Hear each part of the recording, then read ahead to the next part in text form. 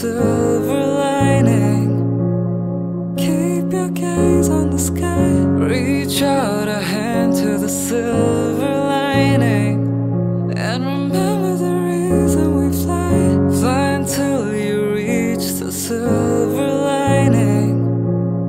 Keep your 11 Wings, Book 5, Faraj. Written by Brittni Chenelle and performed by Kevin Montoya and Brittany Goodwin.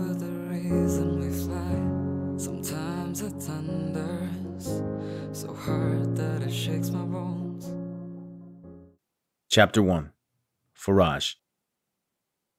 My footsteps echoed off the walls of the empty palace as I carried Irina toward the front door. She was trembling, her arms and legs slack, her head rested against my chest, and her breathing faint. I needed to get her out of there, away from the palace, Hikari, and away from her usual routine so that she wouldn't feel the absence of her abilities. She was stronger than she knew, but everyone needs a hand every now and then. I was sure I wasn't the only Valkyrie who cared about her, but the others were drawn to the commotion of Argus's attempts to save Ajax, and I understood their fascination. The entire ordeal, from Valerie opening the portal to Ajax running for his life, to Lux of all places, was indicative of how quickly things were changing. We had a new Valkyrie for the first time in hundreds of years, a traitor fighting for his life, and a chance to save Thorn, all wrapped into one string of incidents. It was no wonder that Irina's quiet suffering had been overlooked by the others. I didn't know what she was thinking or feeling, but I knew she was at risk of moving on for good, and I couldn't let her go on such a sorrowful note. We stepped into the light of the sun just before it dipped below the walls of Hikari City. The shadows were long, and I knew the streets would fill with dwellers once we cleared the palace walls. I shifted into hawk form, my bones cracking as they reformed. I took special care to support Irina's arms with my taloned claws as we rose into the sky. I felt a shift in weight just after we moved beyond the city and craned down, seeing Irina had her arms outstretched. How long had it been since her last flight? It had been at least a year since she'd lost her wing. She'd refused to let me fly her anywhere after the accident, confining herself to the palace. But I assumed it was because that was where she felt most comfortable. Irina closed her eyes, her face serene as the wind blew against us. I thanked the stars that taking her out of the city seemed to have been the right move. It was obvious that her spirit had improved. She looked almost jovial, free of the painful burden that she'd carried for so long. I headed straight for the Crimson Orchards, Hikari's sister island. The other Valkyries had access to it, but they rarely visited, mostly because they discovered their own havens around Lux, and the orchard happened to be mine. It was my place of peace and recovery, so naturally, when I saw how broken Irina seemed, my instinct had been to bring her there. I spotted the orchard floating above the clouds. The red hue of the foliage made it look like a rose suspended in the sky. I angled my wings for our descent, and the wind carried us down to the tropical terrain. The red plants were always jarring to see up close, but Irina seemed unshaken as she strolled along the forest floor, running her fingers along the tops of the fronds of the undergrowth. She wandered away from me, so I figured she needed a little space. I didn't bother shifting back to my human form as the squirrels and snakes were ripe for hunting. I'd eaten my fill of the orchard critters before I spotted Irina again. She was kneeling under an apple tree with her face turned towards the sun. I shifted back to my human form and was surprised when it made the orchard look so different. I almost always stayed in hawk form when I was here.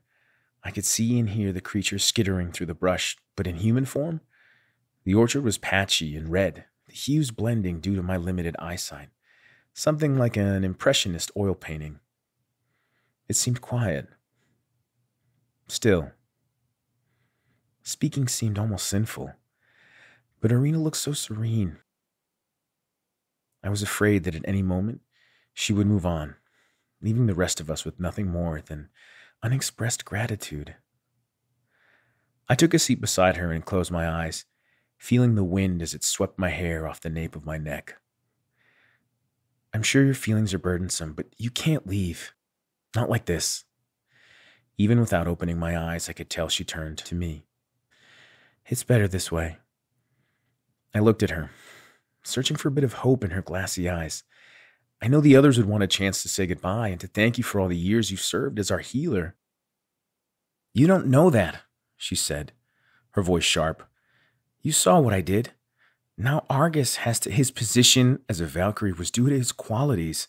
Perhaps he came along just in time so that you could be relieved of your duties. She sighed and turned her face back to the sun. We have been your family for the last 600 years. You can't let one chaotic moment determine your view of everyone. But I must have a real family. It's time I move on so I can remember. It's time I reunite with them. I just think, why are you fighting this? She snapped, her voice like a weapon. Isn't your job as a Valkyrie to guard the people of this realm until they're ready to move on? Well, I'm telling you, I'm ready. Tears slipped from her eyes. Why are you talking me out of it? Because this is the wrong way. My reply came out harsher than I intended. So I took a deep breath to settle myself, waiting until I was calm. We'll throw you a party. Tonight. Tonight? Do you realize how close the eclipse is? We have Ajax to think about, Thorn is still down, and we don't know why. I shrugged. There will never be a perfect time, but a life like yours should be celebrated. Irina was silent for a long time. Then she stood. All right then, if everyone agrees, let's have the party. Warmth filled me. Excellent. Let's go tell the others. I'm not quite ready to go back. I'd prefer to rest here a while. How about you get everything settled for tonight and then you come and get me before the party? I looked around. The Crimson Orchard was one of the nicest places to camp, with lush fruits and fresh water aplenty. I could see the appeal. It might give Irina some time to reflect before we sent her off, and who knew, maybe she'd change her mind about leaving so soon. Are you sure? She yielded a smile, and it was the first genuine one I'd seen since she'd lost her wings. Yeah, I forgot how beautiful it was here. Our secret, I said, now smiling too as I slowly got to my feet.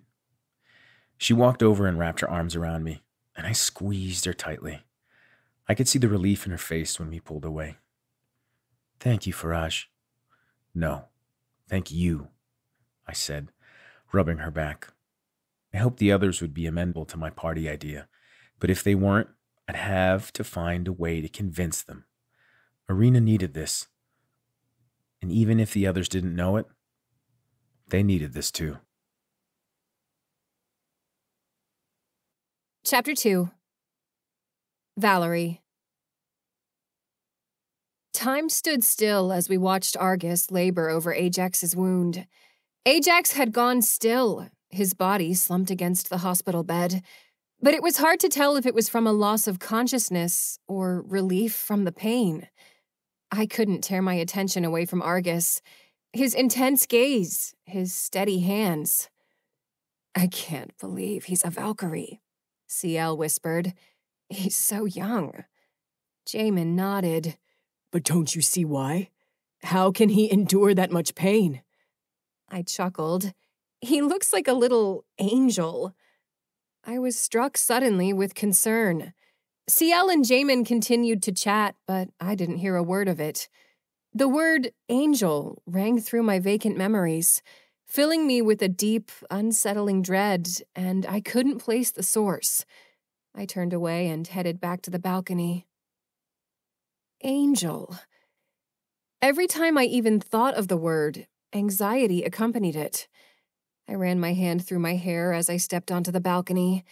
The wind gusted against the side of my face, so I walked to the edge and looked out at the fluffy white clouds below. Angel. The word conjured images of peaceful winged people peeking over clouds and dancing in the sunshine. Angels were supposed to be like Valkyries, only not meant for battle and sent to do God's will. Wow. God. For the afterlife, religion seems suspiciously absent, or at least I haven't heard anyone mention it. God. Was that something I believed in? Did it matter? What rabbit hole did I just stumble down? I didn't notice Jamin approaching amidst my reeling until he spoke. You're not going to jump, are you? I turned, but I wasn't able to match his playful energy. I've barely even seen you with your wings out, let alone attempt to fly. I forced a smile. What's wrong? Jay, do you believe in God? Wow, Valerie, way to put him on the spot. He let out a slow breath. God? Oh boy. He walked over and leaned against the banister. We don't know what exactly happens when we move on. But the way I see it, it couldn't hurt to believe in God. Just in case. Do I believe? I wasn't sure why, but asking about myself seemed even more intrusive than asking about him. He smirked and tilted his head. In a way, you were always more spiritual than religious. You believed more in interconnectedness, energy, kindness. He shrugged. I don't know, Valerie, he said with a smile. You were complicated. Okay, well, if you need to believe to get in or whatever, I'll save you a seat. Jamin took my hand, his gaze sweeping over my face and making me feel exposed. Is there something else? Angels. The word escaped my mouth before I had time to think about what I had said. He shook his head. What about angels? I don't know. Are they real? Are they bad? He shrugged. I'm sorry, I can't really help with this stuff. Why the sudden interest? I tucked my hair behind my ear. I don't know. I took a deep breath. Jamin scratched the back of his head, then crossed his arms. Look, He sighed. I obviously won't hold you to this, but a while back, we discussed moving on and decided that when we were ready, we'd go together. His face turned bright red, his gaze firmly locked on the ground. His awkwardness alone was enough to cheer me up. Is that so? He shook his head, a smile playing at his lips, and without looking up, he said, Don't do this. He was so cute this way, all awkward and shy. It was a far cry from the moody guy who had rescued me from the rupture. Do what? You know, make it more uncomfortable than it already is. Why would I do that? You love to make me sweat. I closed the gap between us, forcing him to look at me. Well, you're not wrong about that. He smiled down at me. Okay, you have a deal. When the time comes, we'll go together. His eyes narrowed. You love me. I felt the heat rush to my face, but turned away quickly in an attempt to play it off. Whatever. Jamin grabbed me from behind and spun me before setting me down. My face hurt from smiling, and I was just about to hit him with some attitude when a voice echoed out from the palace. Guys, CL called as she rushed onto the balcony. Ajax is up. We followed her inside, and my mind ran through all the terrible things that Ajax could say. What if he exposed me as a traitor? Would everyone just take his word for it? The tension in the infirmary when we arrived was so strong. I felt nauseous. Argus sat on the floor, panting, and Ajax sat upright on the table, his wicked-looking wings on full display. CL stormed over to him. Why are you here? You saw? Valerie's portal. Amidst the commotion, I moved across the room to check on Argus. I knelt beside him. Are you okay? That was a very brave thing that you did. His face brightened, but it didn't quite reach his eyes, as if his exhaustion was overpowering his will. Valerie, did you see my wings? He asked, pulling at their fluffy ends. I sure did. You got them a lot faster than I did. He flashed me a smile, his missing front tooth center stage. It was hard to believe someone so young was now a Valkyrie. If he could be brave and take on this job, I was sure I could too. My thoughts moved to Irina, and I looked around the room, noticing for the first time that not only was she absent, but so was Faraj. I was sure it must have been difficult to lose her abilities that way. It felt like everything was happening at once. Silence settled in around me, drawing my attention back to Ajax, who was leaned over his bedside, staring at me. Taking a deep breath, I finally spoke. "What did I miss exactly?" CL answered quickly. "Idiot over here wants to talk to you." "Why?" CL eyed me, and Jamin moved closer in my defense, but looked away as if he was uninterested in the entire situation. CL kicked a trash can, and I nearly jumped out of my skin when it crashed against the wall near the window. "This is ridiculous," she seethed. Jamin approached her. "Take it easy. We're going to sort this all out." She rolled her eyes, gesturing to Ajax as if to say, "Get on with it." "What are you running from?" He smiled, enjoying our collective attention. "You didn't seem as interested last night." I knew it was a stab at Jamin, but I'd told him about Ajax's visit, so I wasn't expecting any fireworks with that little reveal. If he wanted to shake me, he would have to do better than that. "You didn't seem as scared. What's going on? What does this have to do with Thorn?" His smile faded. "It's dusk.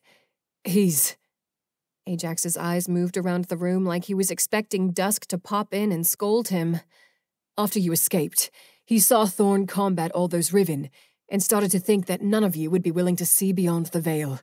Now he's looking for a way to—" "What is it?" Jamin blurted. "Screw you, Jay." "Just tell us," I said, thoughtlessly touching Ajax's arm. "He's trying to consume the Valkyrie." Jamin started a slow clap. "Congratulations.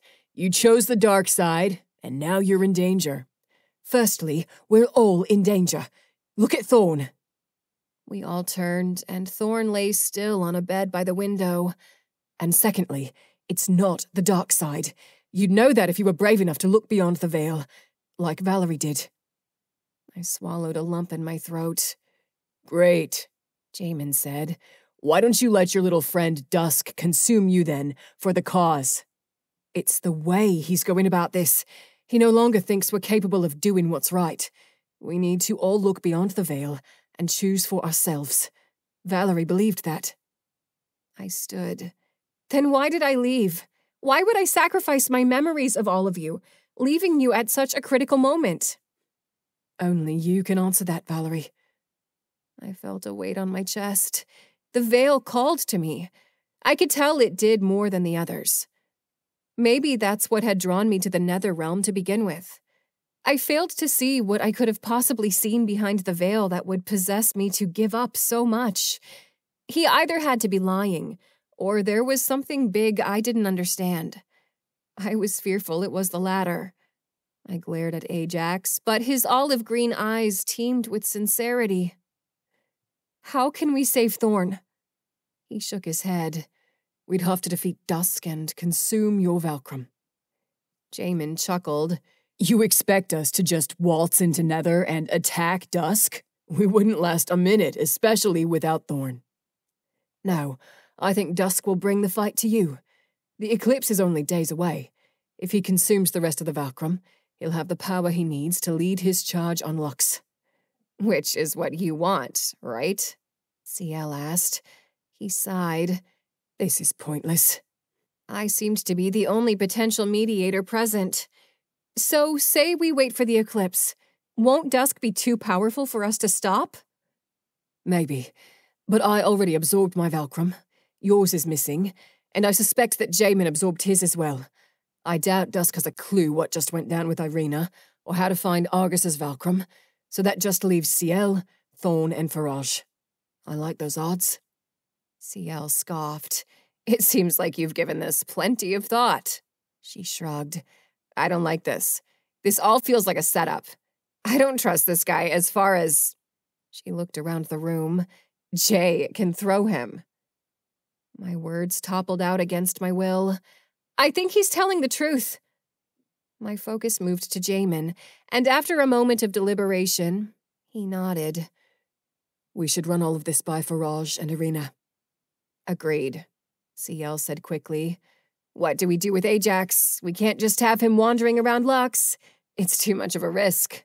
I say we lock him up. Jamin shook his head. Because that worked so well with Valerie. I say we try something new. My heartbeat thudded wildly against my chest. The others stared, waiting for the words I knew I might someday regret. I say we trust him. Chapter 3. Faraj. I flew to the palace with a renewed sense of hope. Things were changing, but that didn't have to be a bad thing. The sun had grown stale in the sky, the breeze pulling in a hint of cold from the impending night. I circled the palace and flew through the open window to the infirmary. Ajax sat upright on the bed, the understanding in a half-circle around him, like he was a meal they were about to devour. I shifted quickly, hoping to catch the end of their conversation, but all that I could hear was the blaring roar of awkward silence. What did I miss? Their faces brightened when they noticed me, and the tension in the room eased a little. I expected CL, spirited as she was, to be the first to give her take on the situation, but it was Ajax who answered first. I'm back on the team, he said. Jamin chimed in. He's not. I fought the urge to laugh. More than a year had passed, and these two had fallen right back into their old routine. I tried not to be nostalgic as Jamin filled me in on what I'd missed. My attention moved to Argus, who sat on the floor beside Valerie. Well done, Argus. Looks like Ajax is going to make it. He grinned, revealing his missing front tooth, but he didn't have his usual boundless energy. He was unusually quiet and still, which made me wonder if Irina's reserved and timid presence was inherently part of what she was, or if it was a result of the pain she had regularly endured. The room fell into silence, and I made sure not to disrupt it this time when I realized that no one had asked about Irina. Perhaps her fears about the others were a bit more grounded than I'd originally thought. I felt hurt on her behalf, but I was sure that after I explained everything, the others would come around. So, I started, rubbing my hands together, shall we talk about Irina? I surveyed their faces for concern, but didn't find any. I'd have to make do with their attention. She's doing all right. She wasn't expecting to have to pass her abilities on, but she seems a little relieved. CL scoffed. Relieved to pass them to a child? No offense, Argus. I know the situation is raw and that the timing isn't ideal, but Irina has spent centuries enduring all of our pain. We owe her a proper send-off. Send-off? Jamin asked. Is she planning to move on? I believe so. The mood shifted to where I thought it should have been all along. I didn't realize that things were so bad, Jamin said. Valerie looked around the room, trying to measure everyone's reaction just as I was, but it was obvious she didn't fully understand the permanence of Irina's decision. I was thinking of throwing her a party to celebrate her time as a Valkyrie and thank her for her service. A party? Everyone turned to the door where Lily stood. You're going to throw a party when Thorn is in this condition? Ajax hopped off the bed and headed for the door. Well, that's just about all the family drama I can take for the day. You coming, Valerie? Valerie shook her head, confusion overtaking her features. Me? He grinned. This has nothing to do with you or me. Let's have a look around while they get their crap together. No, I don't want to go with you, Valerie said as her gaze moved to Jamin. Ajax said, You don't need permission. I'm sure Jamin won't be jealous. He trusts you. Jamin clenched his jaw. But I'd like to take Argus to rest, said Valerie at last. Ajax clapped his hands together. It's settled then. Valerie lifted Argus, retracting her wings and carrying him toward the door. Ajax put his arm around her, and he flashed a smile at Jamin before they left. Lily joined us, her question still hanging in the air, unanswered. That's rough, buddy, CL said, fanning the flames.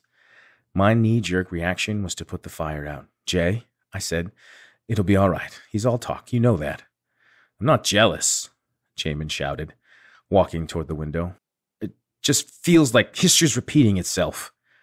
Give Valerie more credit than that, I pushed. Lily glared at me. What happened to Irina? Why isn't she healing Thorn? Irina's no longer a Valkyrie. Argus has her power now, CL said. Lily stared. But he's a child. CL fiddled with the hilt on her sword. We know. What is wrong with everyone? Irina deserves a proper send-off. She's been saving you all for hundreds of years, including you, Lily. If this is her last night in Lux, we have to send her off right. She has to know how much you all appreciate the sacrifice she made. She's our friend, a family member, whether she has wings or not. She didn't choose to pass her abilities on. The choice was made for her, and she's devastated. Think about how you'd feel. My speech was met with silence. So I continued. Not to mention the fact that you all just abandoned her the second she lost her wings, as if all those years meant nothing to you. I know that Argus is young, but you saw what he can do already. He was made for this, and it's no fault of Irina's. Jamin sighed. He's right. Things have been intense lately, but she deserves something nice. Let's throw her a goodbye party. CL smiled. Lily, you have a problem with that? Lily crossed her arms over her chest. Of course not. Good, CL said. We only have a few hours to pull this off. Jay, you handle the food. Faraj, the drink, and I'll get the musicians together. Lily, spread the word and see if you can get some people to help out with decorations. Party starts at sundown. Jamin said, maybe you should give the food to... No, you need to stay busy.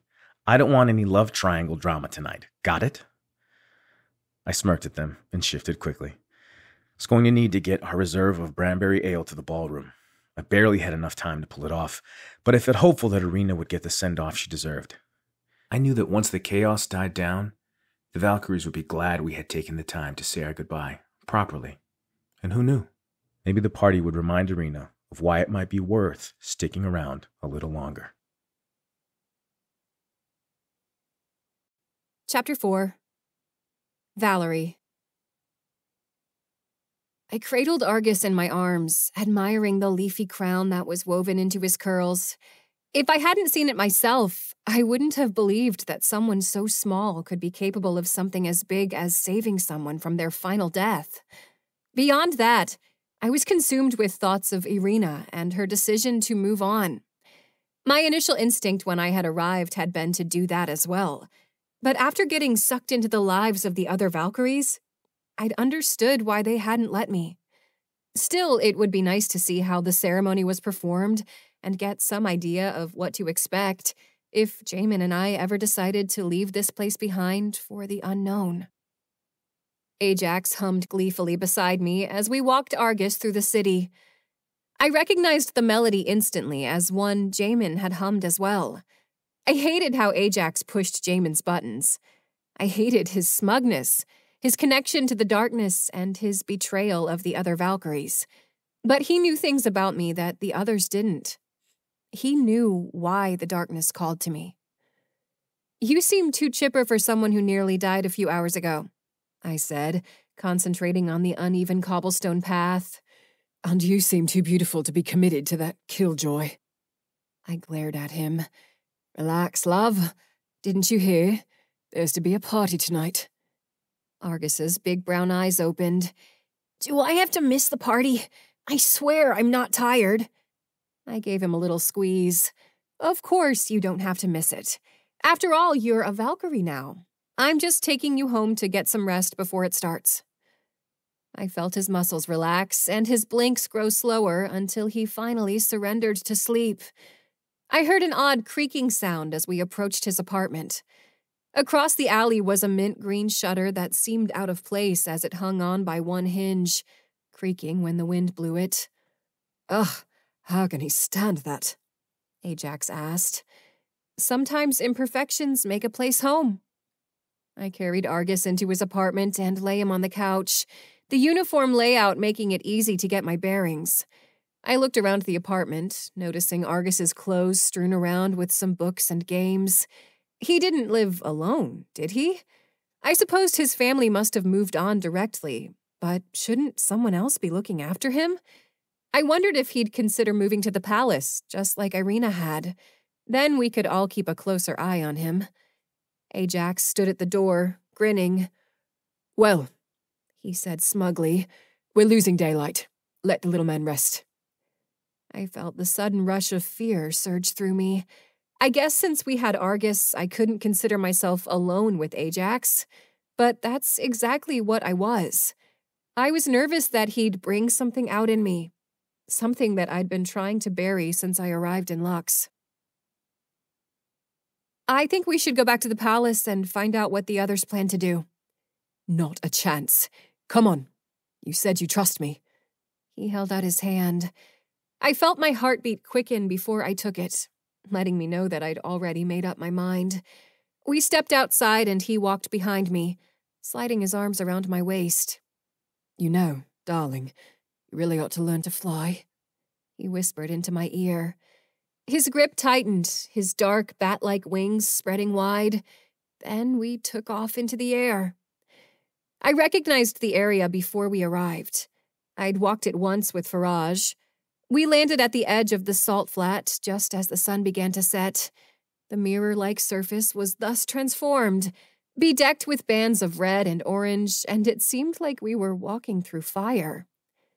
Ajax watched me, but my attention was glued to the salt flat and the way the sky and the horizon were indistinguishable as the colors blended together. Have you been here? As a matter of fact, yes. I'll bet you a kiss it wasn't Jay who took you here. Faraj, I said, watching him in the water's reflection. That makes more sense. He's always been a little more open-minded than the others. What did he say about it? I walked further out as my steps caused the glassy water to ripple. That it was my favorite place. Would you like to know why?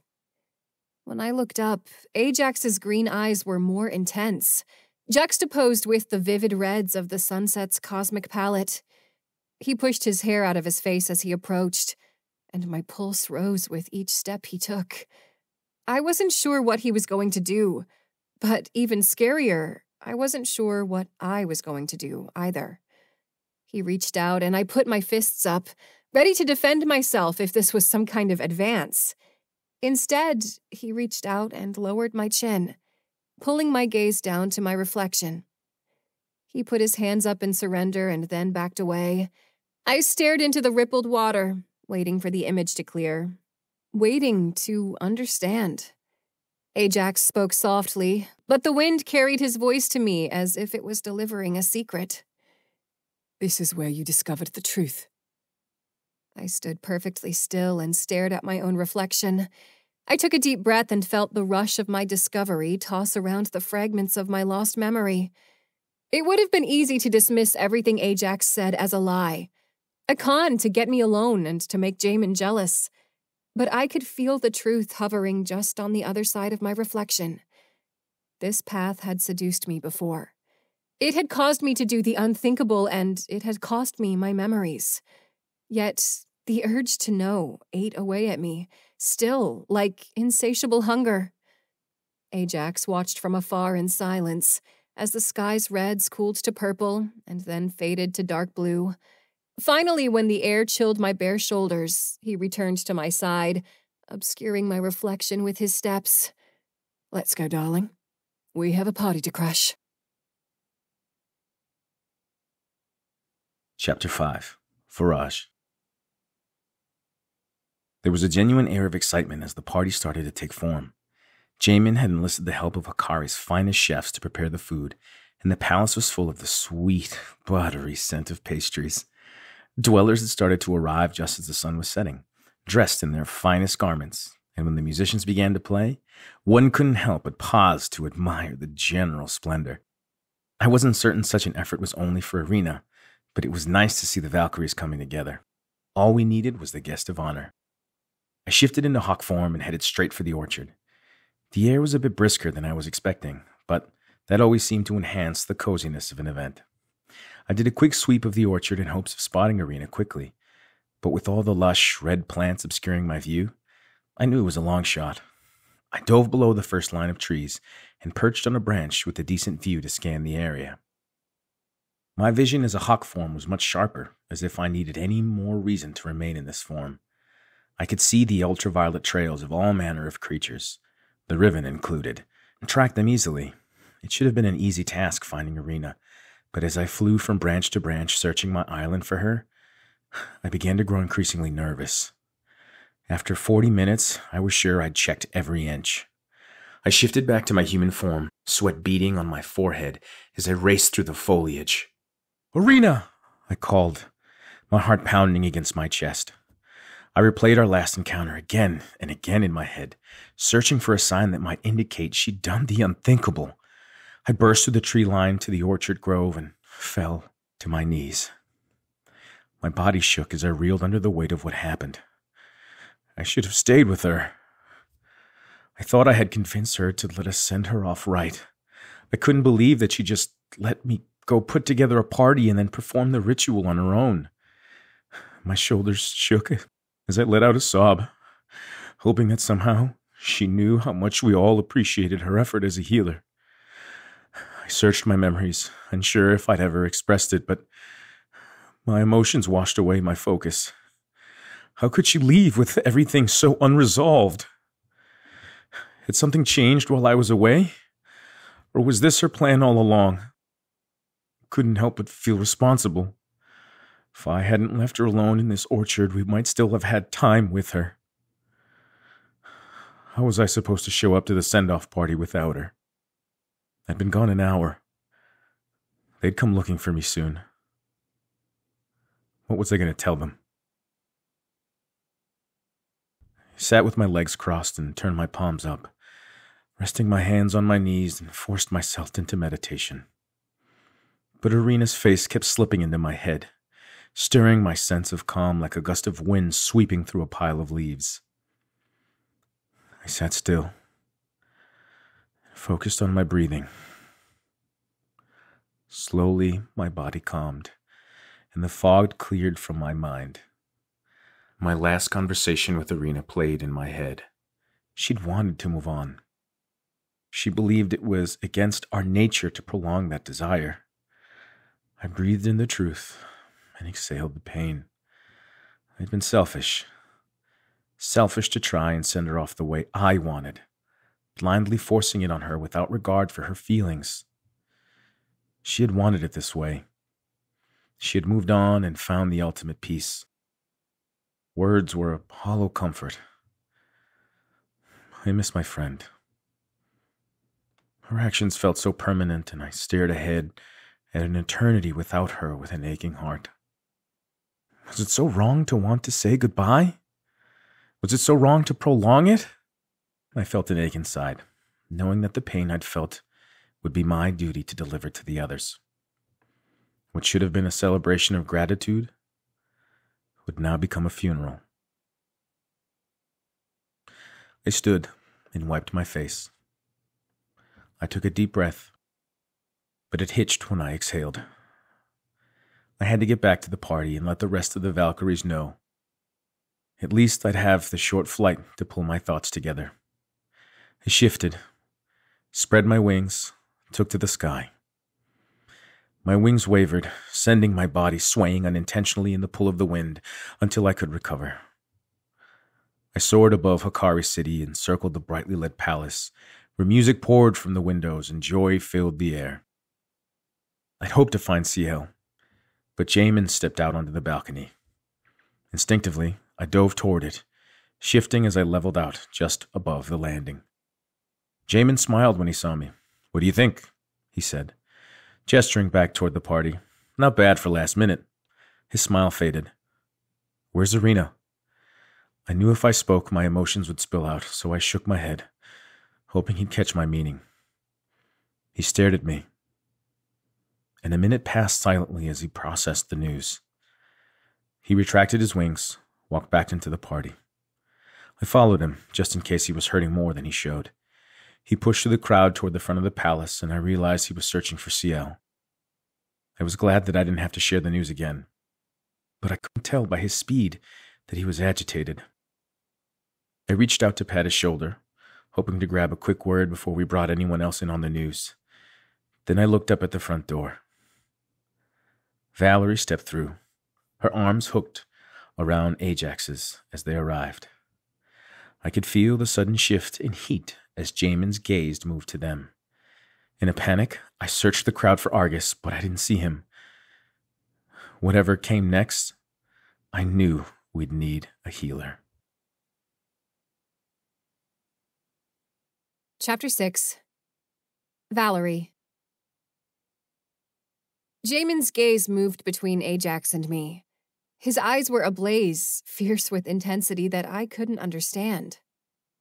Where were you? He asked coldly. The harshness in his voice pulled the attention of the partygoers, and a crowd started to form in seconds. Relax, man, Ajax said, stepping between us. Jamin slapped his hand away. Don't touch me. What's wrong with you? I asked, grabbing him by the wrist and pulling him outside the party.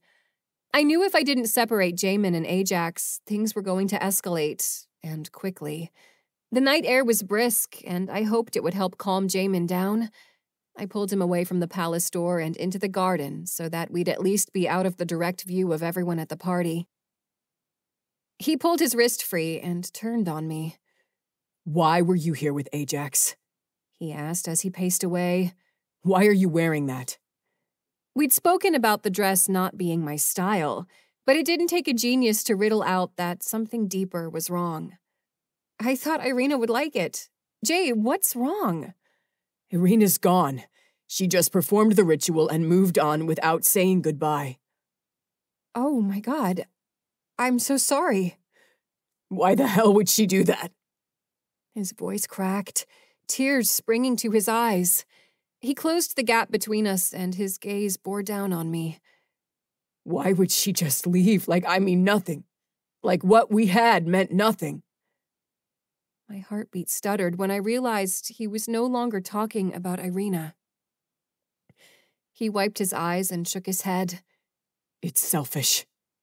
I took a deep breath. I'm sorry about Irina. I know it must be hard to lose someone you care so much about. Do you? My face burned hot. His anger at me didn't feel justified. Not based on the story Ajax told me about the night I left. Jamin had only recently begun to open up, and certainly not about that night. I know you're in a lot of pain right now, I said, reaching out for him, but I promise it's going to be okay. He scoffed. Can't you see? It's all happening again. I can feel you getting pulled back to the dark side, and I can't do shit to stop it. Look, I don't think you're being fair. Seriously? You show up here with him, and you have the nerve to say that to me? You need to let the jealousy go. It's only getting in the way. Valerie, you left me for that guy. No, I didn't! I yelled, plunging us into silence. He stared, and I felt a lump rise in my throat. I spoke again, this time keeping my voice level. That's not what I was told. By him? I crossed my arms.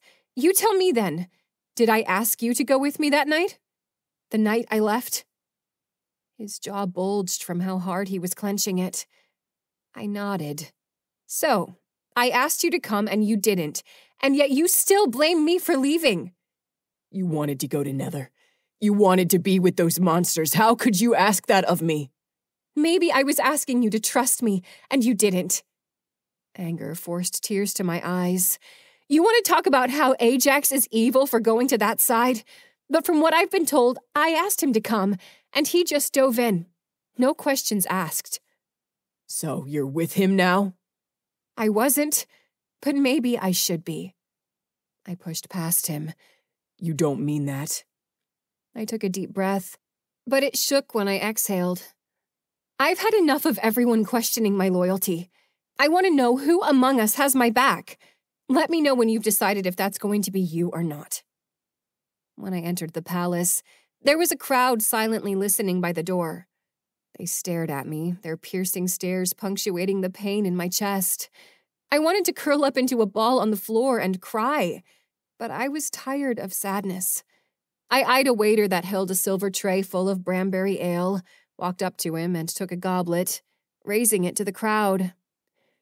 To Irina, I said cheerfully, before I tipped the goblet back and downed its contents. The crowd dispersed, resuming the party as the music started back up. Faraj remained motionless, so I placed my empty goblet back on the tray and grabbed 2 more. I handed one to Faraj. Are you all right? He asked. Are you? He bumped his goblet against mine in response, and we had a drink together, the fizzy liquid easing the tension in my body and numbing the ache in my chest. Faraj smiled slightly. You seem different, I offered. He shook his head. No, you seem like Valerie. Welcome back. I smiled and had another sip of ale when I noticed Ajax smirking at me from across the room. Even without moving, he beckoned me with his snake-like eyes. I walked over, swaying in tandem with both the music and the ale sloshing around my stomach. Ajax said, Word on the street is you and Jay broke up. That doesn't concern you. Believe me, it does. I rolled my eyes, but the Branberry ale had taken much quicker than expected, and I stumbled back. Ajax caught me by my waist. How about a dance? It might have been a temporary fix, the ale, the dance, the party, but it gave me a little time to delay the hurt that was tearing me apart inside. I was in good company, as everyone at the party had lost someone. Faraj joined in the festivities, and shortly after my fight with Jamin, CL arrived to say he'd taken her post at the rupture. We all could pretend for a little while that Purgatory was bearable. We all could forget that we were still losing people, just like we had in life. If we partied hard enough, we could forget that the pain of our existence was ever present, indelible. Chapter 7. Faraj. I returned to the orchard the next morning, partially to hunt and reset, and partially so I could have one last look for Irina. I knew she was gone, but somewhere deep inside lingered a bit of hope, however misguided it was. I returned to the palace, unsure about how we'd all find peace when things were unraveling so quickly. My feelings about Ajax were neutral. Just because his beliefs differed from mine didn't mean I could condemn him, but having him around was a risk. What would stop him from helping Dusk from behind enemy lines? That was the least of my concern, though. I was more worried about Jamin and Valerie. Ever since the eclipse, they hadn't been able to work through what happened. They were much stronger together than they were apart, and the team benefited greatly from it. Love was a powerful weapon, regardless of what side it was on. Valerie was starting to come back into her own. She was decisive and unapologetic, but Jamin was drifting, and it didn't seem right to sit idly by while Ajax took advantage of it. Ajax was attractive, everyone's type, including mine, but what Jamin and Valerie had was real, and I doubted any amount of time apart was going to stop them from finding their way back to each other. It couldn't hurt to nudge it along a bit, though. I swooped into a skylight by the palace bells and shifted into my human form. I headed straight for the infirmary, where the Valkyries were already seen to be gathered. As I neared, a tearful Lily rushed out of the room. "He's up," she said, her face bright. "Thorn." I rushed into the room, and Thorn was seated on his bed, devouring a plate of leftover party food. His smile filled me with a deep sense of relief as I'd been swimming against the current since he'd been down, and seeing him reversed its direction. "You look like you've seen a ghost," he said. "I feel like I'm looking at one right now." "How are you feeling?" I asked, looking around the room. "Where's Argus?" "He's resting," he said, nodding toward the corner. Tucked away in a shadowed corner, Argus was curled up on a small couch, his wings draped over him like a blanket. Thorn popped a cream puff in his mouth. "He's strong." I nodded. "But, Irina..." Lily filled me in. He looked toward the window. "I wish she had waited a day, you know?" I nodded. Sensing the somber mood, Thorn said, "And what's this I hear about you throwing a party? I'm gone a few days and this place descends into chaos?" My chest warmed. I felt like the fate of the Valkyries was no longer in my hands. Thorn would watch over us. He always had. He sighed. "And what's this mess about Valerie and Ajax?" I shook my head. "I don't know exactly. Does he have a chance with her? I slipped my hands into my pockets. I don't know. Part of me thinks he does. Jamin's been a little lost. He shook his head. Damn. Well, let's keep them apart whenever possible, just in case. How about you teach Valerie how to fly? I'll send CL to the rupture and have Jamin give me his side of things. I walked over and threw my arms around Thorne, plate and all. He chuckled and patted my back. I'm so happy you're back. Glad to be back, buddy. It was a sound plan. There wasn't another Valkyrie who knew more about flying than I did. I felt a lot safer knowing Thorne was going to have a strategy session with Jamin. We'd been floundering and needed leadership to bring us all back to the same page. I had a theory that we'd failed to make it through the last eclipse because we got separated. And once again, we were drifting, just in time for the next one. If we were going to come together, it had to be now.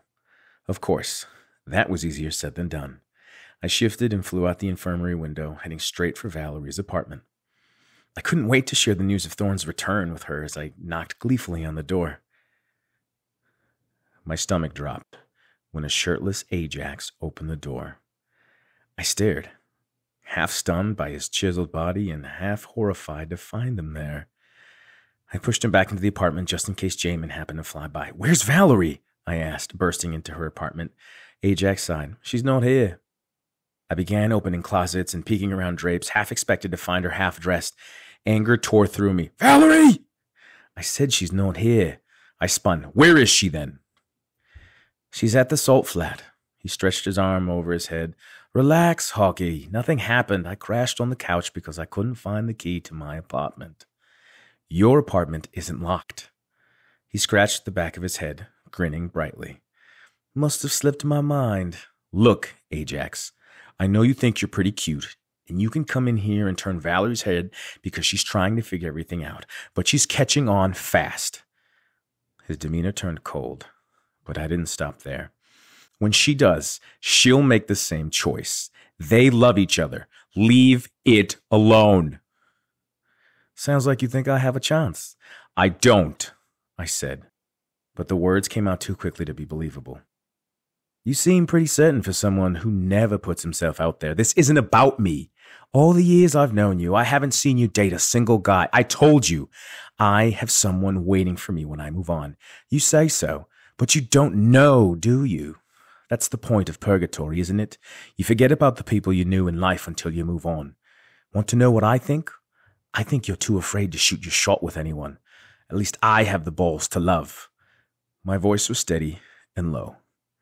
"Your beliefs are no concern of mine. I know he's there, waiting for me.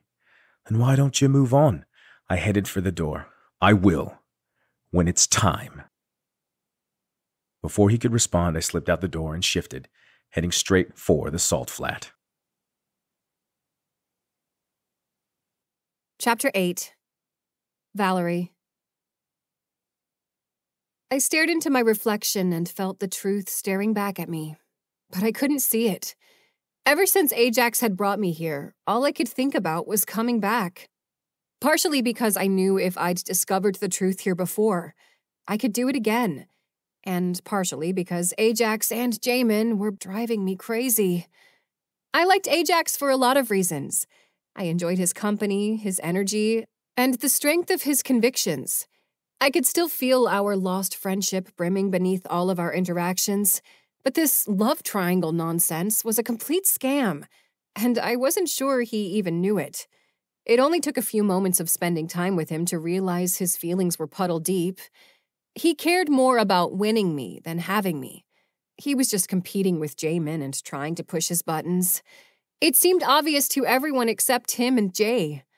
If Ajax could relax a little, I was sure he'd see it was his friendship that had compelled him to follow me into Nether, and nothing more. My feelings were excruciatingly clear. Ajax was undoubtedly beautiful, as all of the Valkyries were, but the disconnect between Jamin and me had nothing to do with Ajax. I might have been hard on him, getting angry when he was grieving over the loss of a friend, but I was tired of being accused and punished. tired of being Jamin's punching bag whenever he got overwhelmed, and implying that I had an interest in Ajax might have been too far. I might have hurt him when I'd left, but that had been a lifetime ago, and he wasn't the only one walking around Lux with a broken heart. I swiped my hand across the water, groaned, and lay flat in the pristine shallows, staring up at the sky. I was positive that Jamin and I had finally been connecting during our date, and the second Ajax arrived, that bond had shattered as if it were made of glass. Why won't he just love me? The emotional exhaustion was the worst of it. I'd fallen in love with him a second time, only to end up lying out on the salt flat. A large bird flew overhead and began to circle me. Great, it thinks I'm a carcass. The buzzards have come to clean my bones. I watched it drawing closer, mesmerized by the motion. Then it dropped a little too close, and a wave of fear had me scrambling back to my feet.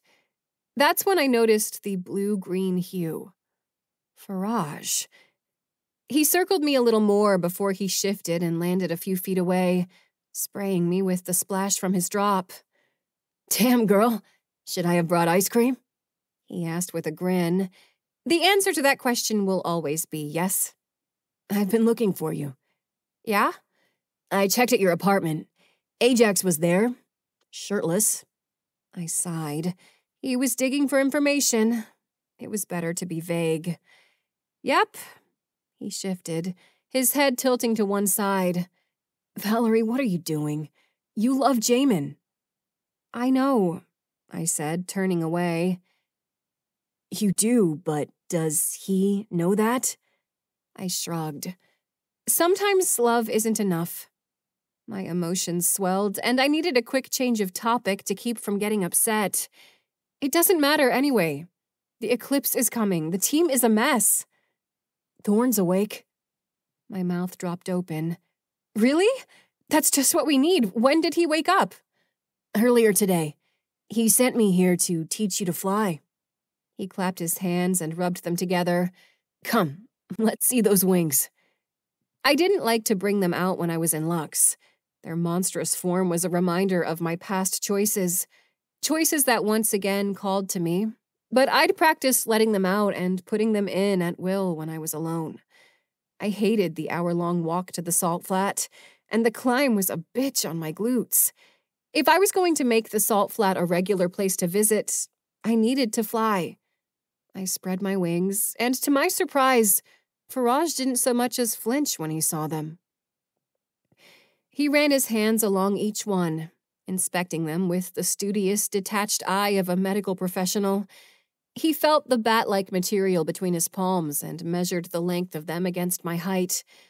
After several silent minutes, he stepped back and nodded. "They're a little different than what I'm used to, but we should be able to get you off the ground." I was comforted by his confidence and happy to have a friend around. He walked me back toward Hikari City, explaining the wind currents and wing positions as he used his hand to demonstrate. I enjoyed his academic approach. It was so different from how I imagined the other Valkyries would have tried to teach me. It was obvious how passionate and knowledgeable he was about the topic. More so, I figured, because he could fully shift into bird form. He had me so calm and at ease as we reached the bridge to Hikari that I almost forgot how helpless Jamin made me feel. I was excited for a new chapter, thrilled to feel the wind on my face. I turned to hug Faraj and thank him for the flying lesson, but I stopped when I saw his abrupt, bright smile. Without warning or effort, he tossed me off the bridge, plunging me into free fall. Chapter 9. Faraj. Valerie dropped like a rock into the endless abyss. It wasn't really my place to intervene, but if her life happened to flash before her eyes, and she'd realize how much Jamin meant to her, all the better. Still, I knew that was kind of a long shot. She was stubborn, but also very thoughtful about her actions. I was sure there was more going on inside her than she let on. I just hoped that by the time Jamin got his act together, she wouldn't have done anything she couldn't take back. I shifted to hawk form and dove after Valerie, the cloud cover obscuring my view. I'd given her a bit of a head start to make the chase more interesting, so I wasn't alarmed when I didn't immediately see her.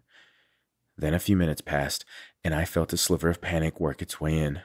I dove faster and faster, bursting through the layers of silvery cloud cover, only to find myself staring at the empty sky. Did I just kill Valerie? Where did she disappear to? My mind started conjuring worst-case scenarios. Had she hit the cliff's edge? Had she angled herself straight down? Had she mistakenly opened a portal and fallen through? I spread my wings, heading back up toward the bridge, already trying to find the words to explain to the others how I'd lost her. Then I saw her up ahead, awkwardly gliding with her cute little bat wings. I exhaled my relief and let out a celebratory cry with my beak. As I neared her, I could see the bright, goofy smile on her face, and I could have sworn that she was back to her old self. Her joy reminded me of how much I enjoyed flying as well. Something I tried not to take for granted, but often did. I positioned myself in front of her so she could copy the angle of my wings. I loved the way my wings flexed as they cut through the air. I loved the total freedom, the wind in my face, the taste of the dewy clouds, and the rush as I whipped through Lux's endless sky. I'd forgotten that flying has always been its own form of meditation. I looked back occasionally, but there was no need. Valerie had no trouble drifting behind me, mimicking my patterns and learning once again how to trust her wings. It was still there inside her. Maybe she would never recover her memories, but her body still knew how to fly. It was nice to have someone to fly with, someone who remembered how much they loved it. So I guided Valerie on a little tour, bobbing and weaving through the air currents. After several hours, she began to slow, especially when we flapped our wings to elevate. She was getting tired. So I doubled back and grabbed onto her with my taloned legs. I dropped her back on the bridge and shifted, drinking in her smile. "That was amazing," she said. "You did very well." She flipped her hair and did a little dance that made me chuckle. I was pretty good, wasn't I? Tomorrow, I'll teach you how to properly take off and how to land without getting hurt. Not that I think you're a flying hazard. She laughed. "You don't know my life," she spun with her hands stretched over her head, and the ends of her pink hair cascading over her shoulders like a waterfall at sunset. "You know, it's so nice to think out here." She leaned over the bridge's banister and held her hand out over the drop. She was surprisingly comfortable after I'd thrown her so suddenly over the edge. I thought she'd have to struggle a little more than she did, but she must have been ready to fly. There was plenty more to teach, more skill-intensive work, but I was pleased with her quick progress. It was as if her soul needed the nourishment, just as mine did. Definitely. It's one of the reasons I try to spend so much time as a hawk. I took my place beside her at the banister. I often tell myself that I'm never shifting back to my human form, but I always do. Why do you think your powers are that way? I wanted to be careful with my reply, in case she was trying to understand her own power and why it seemed to connect her to the darkness. I think it's the ability I would have chosen for myself. She nodded and rested her chin on her arm, staring out at the blue sky below. I took her by the hand and walked her toward the gate to the city. My attention moved to Ajax, who stood under the arches, smirking as we neared. "Should I meet you at your apartment tomorrow, or will you be at the salt flat?" I asked. "What are you doing tonight? Let's do something." It was encouraging to see her eager not to spend time with Ajax. I have guard duty tonight. I gotta make my way over there soon, but CL should be free. "Right," she said. "I'll try her." I need to get back to the orchard to meditate before my stint at the rupture, but I could stop by the palace and let Thor know that the flying lessons had gone better than expected. Before I shifted, I turned to Valerie and said, "By the way, Ajax's apartment isn't locked." Chapter 10. Valerie. I walked the streets of Hikari and began the long climb to my apartment. Ajax insisted on walking me, but I didn't mind the company. He was enough of a distraction to keep me from replaying my fight with Jamin in my head, along with the sadness that accompanied it. In fact, I had activities lined up for the rest of the day to keep myself busy. I was going to head home and shower, then visit Thorn at the palace, and hopefully meet up with CL. Darkness drifted over Lux, and I looked to the sky as storm clouds started to roll in and block out the sun. We only made it a few more steps before the pitter-patter of rain began to fall around us. Thunder echoed through the city, and dwellers who were out on the street scattered, rushing to find shelter in their homes. I pulled out my wings to cover myself, but the wind nearly knocked me off my feet. Ajax's hand pressed into my shoulder, and my wings retracted. I'd miscalculated.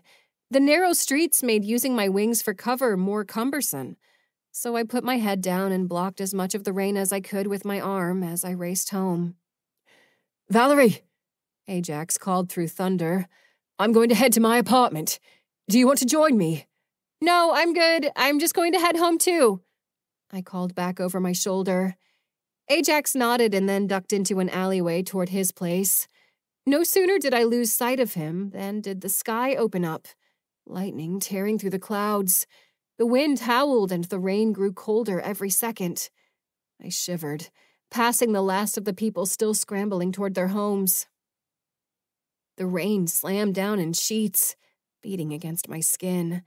My shoe slipped against the slippery stones, but I caught myself. I shivered violently, squinting through the downpour. I gauged that I had to survive at least 20 more minutes in these conditions before I'd make it to my apartment. Thunder rattled my bones as if the sound had come from just over my shoulder. Fear tore through me. I sprinted up the steps, but my shoe slipped again. This time, my momentum was a hindrance. I fell to my knees, scraping them against the stone. The next crack of thunder shook the entirety of Lux. Instinctively, I put my head down on the steps, letting the cold rain ease my scraped knees. The rain instantly halted. The sun was blacked out, and when I looked up, 2 familiar beady eyes stared down at me. It was a hawk. The bird nudged me with his beak. I got to my feet, turning off my path, the sound of grinding bone just behind me. Faraj pushed me against the wall, blocking my body with his as he scanned the area around us. He took a moment to catch his breath. Then he said, "This storm isn't natural. This is Dusk's work." Lightning struck so near to the houses that I could taste the energy as it rushed through the air. I wasn't sure how he'd found me, but I was more than glad to see him. It had rained a handful of times since I'd been in Lux, but never like this. My first thought was to blame it on this entire city being in the sky, but now that I knew Dusk was involved, it made more sense that we were literally dodging lightning. What do we do? He shook his head, sending water droplets from his dark shoulder-length hair and thick beard in all directions. "We need to get indoors. You'll never make it to your apartment." It was hard to get my bearings as the rain continued to thrash us. Something slammed into the wall beside us, missing us by inches. Green planks of wood splintered, and I recognized the distinctive mint green color. I'd seen it on a broken shutter just yesterday. "We're near Argus's place," I said. Hikari shook as if the entire island was going to drop from the sky. Faraj darted back onto the main street, and I followed as closely as I could. Lightning crackled through the streets as if Zeus were playing target practice. My legs were jelly, and my hair stood on end as I sprinted toward the door. Faraj yelled for me, and when I peeked up through the rain, I could see him standing in Argus's doorway, reaching out to me. "Run!" he screamed, his hands shaking like he was prepared to snatch me into the shelter the second I came in range. Terrified I'd slip again, I moved as fast and as carefully as possible. A piercing white light flashed around me, the accompanying sound causing a high-pitched ringing in my ears. I lunged for the door, and Faraj's hands closed around my wrists. He slammed the door behind me, and we turned to see a stunned Argus peek around the couch. "What's happening?" he asked. "Looks like Dusk isn't happy about Thorn getting back on his feet. Perhaps absorbing our Valkrams isn't working out how we thought." It wasn't a comforting thought, but the tension eased from my body as the warm glow of Argus's apartment welcomed us. It was warm and dry and seemingly safe from the elements, or at least I hoped it was. We caught our breath and Argus brought us some towels to dry off. but Faraj didn't take one. "You're going back out there? Are you crazy?" I asked. "If Ciel is at the rupture, she might be in trouble. I have to help." "I'm coming too," I said. He put his hand on my shoulder. "Your flying skills aren't there yet. Besides, Argus needs you here." I turned to look at Argus, and sure enough, he was so on edge that he looked like a cat with its back arched, about to twitch in 100 different directions. I turned back to Faraj. "Promise you'll be careful?" He nodded. "You promise too." I understood Faraj's desire to help and felt it inside me as well. When I got another chance to practice flying, I was going to push myself to the limit. That way, the next time someone needed my help, I'd be ready. Chapter 11. Faraj. I knew that once I was in the air I'd be okay, but taking off was tricky in this weather. With all the buildings around, I could easily be tossed into one if the wind shifted suddenly. I considered moving to the edge of Hakari and jumping out into the open, but similarly, I could be tossed back into the cliffs if I wasn't careful. Instead, I'd have to count on my clumsy human body to get to the bottom of the stairs and cross the bridge to the wheat fields. There, I'd have enough space to take off. I stepped back out into the rain, and the wind immediately shifted as if it could sense me there. I moved quickly, keeping to the narrow alleyways where the wind was limited, but the overhanging roofs poured streams of water down on me from both sides. The stones were more than slippery, as the water had begun to accumulate, turning staircases into torrented waterfalls. I struggled to keep my footing until the water pressure knocked me straight off my feet. It swept me through the streets and down several flights, and I fought it until I realized I was being taken exactly where I wanted to go. I did my best to stop myself from scraping against the hard surfaces as my body was tossed about, but I was only halfway successful. Just as the golden gates of the city came into view, a loud crack overhead made me freeze in place. The lightning struck the gates, setting off jagged streaks of light and energy in every direction. Sweat slipped down the back of my neck as I waited for the gates to stop sparking. As soon as I saw a window, I charged, feeling tiny specks of heat burning my shoulders as I passed through. The once sturdy bridge trembled under my feet as I tried to get my bearings. Forced by gusts of wind, I slammed into the bridge's banister, my ribs flaring in pain. "I'm not going to make it." I began to shift. I shut out the elements, drawing my focus to a single point. This single moment. I used the forceful winds like steps, climbing on them to rise into the air. I glided through the currents, feeling the vibrations of the thunder, and diving to avoid the bolts that seemed to only miss me by inches. With my vision enhanced in hawk form, I noticed several ultraviolet trails moving toward Hakari, but the storm was too rough for me to see what was causing them. It was probably nothing. Perhaps traces of some creature that had been tossed in that direction by the wind. I had to see if Ciel was holding up okay at the rupture. I'd just lost Irina and wasn't willing to lose another friend so soon. Darkness enveloped every one of my senses as I dropped low to look for Ciel. The storm was more subdued by the rupture, as if we were in the eye of the storm. The sounds of battle rose, and I banked right to follow the din. I quickly picked up the ultraviolet trails of Ciel and Jamin, and my worry eased. I was glad I wasn't the only Valkyrie who had decided to help out. I should have known. There was a significant increase in the number of Riven, and it must have been due to how much of the sunlight was blocked out by the storm. "Faraj!" Jay yelled. "What's going on?" He slashed at a Riven. "Is this dusk?" The wind might have been technically softer here, but the howling was a tidal wave, drowning out almost everything in earshot. I swooped down and slashed through the Riven behind him and shot straight for Ciel.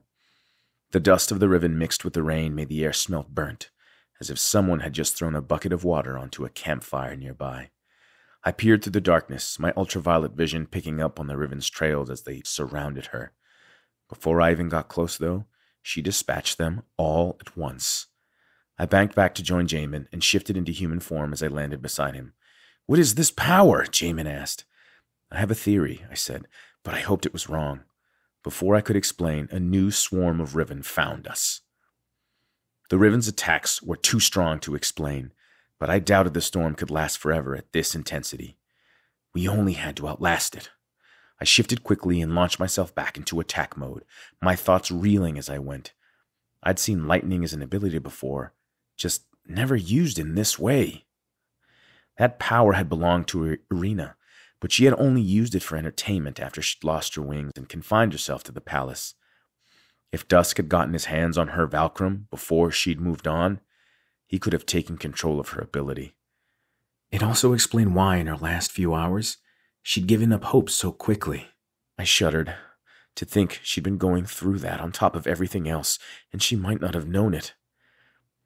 If we made it through the storm, I'd need to ask Thorn how having his Fulcrum consumed by Dusk had affected him. The three of us fought side by side until my wings grew sore, but with all of us working together, we were able to keep the darkness at bay. I didn't know how long we'd be there, but I knew we were prepared to battle it out as long as it was necessary. After a few brutal hours, the storm eased. The wind slowed. The torrential rain became a lazy drizzle, and bits of the setting sun slipped orange beams through the gray cloud cover. It seemed, despite Dusk's best effort, that we'd made it through another trial unscathed, or so I thought. In my rush to join my fellow Valkyries, I'd glossed over an important detail, one that ended up costing the lives of the very people I'd sworn to protect. Chapter 12. Valerie. I set a bowl of macaroni and cheese down in front of Argus. It was a recipe that required minimal ingredients or skill, and it was also comfort food, offered when we were both desperate for comfort. Each time we settled in, the storm roared, reminding us that it was still a threat to us. But I was glad to have a storm partner. Argus plunged his spoon into the bowl and shoved as many noodles into his mouth as he could fit. I appreciated him being a big eater, and I was beginning to think that I was the only one around here beside Faraj. I smiled at him, watching him munch away at his dinner, almost having forgotten the storm, lost in the cheesy goodness of his dinner. My plan was to butter him up to see if he could recount his first few minutes as a Valkyrie for me. I thought it might be a helpful distraction for both of us. Argus, I started. Can I ask you a question? He didn't even look up from his bowl. Sure. I wanted to know what it was like when you became a Valkyrie. Well, he said between bites, I saw Ajax there, and I was really scared. I didn't want him to die. I knew I could help, so I just ran in there without thinking. I listened with fascination. It was a tale I could relate to easily. In fact, I'd earned my place as a Valkyrie in a similar fashion when I had defended him from a Riven not too long ago. He continued recounting his transformation and was just getting to the good part when we heard the first screams. We fell silent, and I listened carefully, hoping that it had only been the wind as it whipped through the streets. I straightened, and several seconds passed without another scream, giving me hope. False hope.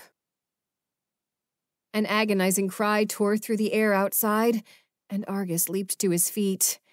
It's okay, Argus, I said as I pulled my dagger from the holder on my leg and stepped in front of him. The air filled with muffled cries. What if they need my help? I headed straight for the door, but just before I grabbed the knob, Argus grabbed my arm.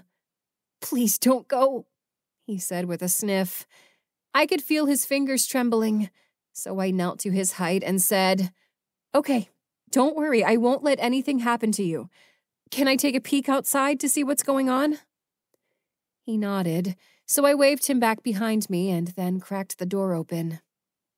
A powerful gust of wind and rain nearly shoved the door into my face, and I'd need to go farther into the storm than I'd anticipated to get a decent look around. The streets were flooded, overtaken by a deluge of water. My attention moved to something dark in my periphery. A Riven crept through the streets like a ghost, unaffected by the storm. I wanted to rush out and kill it before it reached someone, but I had just told Argus I'd stay. I scanned the streets for more, but there weren't any in sight.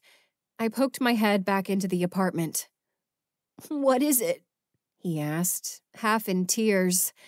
I wanted to lie to him, but he was a Valkyrie now. If I explained things clearly, He would understand. Argus, there's a Riven outside. Can I go stop him? He nodded, but I could see the fear and reluctance in his wide and watery eyes. I hurried over to the couch, grabbed a blanket that was draped there. I wrapped it around him and sat him in front of his mac and cheese. I'll be back before you even finish your food. Lock the door and don't answer it unless you hear me knock like this. I knocked on the table, 2 close together, a pause, and then another 2. I rushed out, terrified that I'd lose sight of the Riven. It was a few paces farther, but still in view of Argus's apartment. Screams arose, but the sound echoed through the air, and I couldn't determine which direction it was coming from. I stepped carefully through the water, my foot threatening to give out with every push of the ankle-deep torrent. The Riven was facing away from me, so it didn't see me coming as I leaped off the stairs and plunged my dagger into the shadowy monster. It let out a screech, thrashing its sword-like limbs until it dissolved to dust and was swept away with the current. I had no time to bask in the accomplishment of killing it. A few paces away, I spotted another one. I looked back, feeling a little too far away from Argus's apartment. If I got any farther, I might not be able to get to him in time if something went wrong. But I couldn't let it roam around Hikari and risk it sending innocent dwellers to Nether. I decided to go after it. My previous kill had been such a success. Why not do it that way again? There was a bend in the road with apartments all around. It had nowhere to go. I geared up for my jump, giving myself a little, "You got this," pep talk, before I leaped off the stairs once again. Before I connected, the Riven vanished as if it were made of smoke. I landed hard, my feet slipping as the current slammed me into the apartment wall. Dumbfounded, I stood in the rain as lightning crackled overhead. Then I heard screams coming from inside the apartment. My heart slammed into my chest, and I waded through the knee-deep water to the apartment's front door. I tried to open it, but it was locked. I knocked, then yanked, and finally pried the door open just in time to see the Riven cut into a middle-aged woman. Her mouth was agape, her eyes wide with a silent scream still on her lips. I charged in, slicing through the Riven with my dagger, just in time to see the woman turn to dust before my eyes. I fell to my knees, stunned by how quickly she had gone. The weight of losing her nearly crushed me. I slammed my fists on the ground in frustration, and then a new fear assaulted me. Argus. I ran through to the door and back into the waterlogged street, this time going against the current. I fought the forceful push of the water. My ears turned to one sound I prayed I wouldn't hear. I battled the current, traversing back to Argus's home when I saw it. A streak of ashen gray, folding itself into the wall, slipping through the barrier and into the building. I panted, sheathing my dagger and using my arms to propel me forward as I raced back to his apartment. "Don't be dead, don't be dead, please." I knocked wildly on the door. The secret knock. This time I knocked the way I'd shown him. Still no response. I only lasted a second before my anxiety compelled me to break the door open. "Argus!" I called as I dashed inside, pulling my dagger from my thigh, and saw Argus slip out of the grasp of a Riven. I leaped, plunging my dagger into its back, and it shrieked, dissipating into ash and smoke. I whirled around, looking frantically for Argus, and saw him trembling in the corner of his kitchen, his eyes flickering between each wall, no doubt waiting for more of the sickening beasts to intrude his sanctuary all over again. "It's okay, Argus," I said as I walked over and knelt down in front of him. I held out my hand and he took it, pulling himself to his feet. "Are you still hungry?" I offered. He nodded, and we walked to the cupboards, Argus glued to my side like a shadow. Together we cooked more comfort foods, and I tried to calm him with chatter about his favorites and Purgatory exclusive foods. There were other people in Hikari that needed me, and Argus was too small to go out into the storm, so I had a choice to make. Abandon the rest of Hikari to save Argus, or risk losing him to Nether.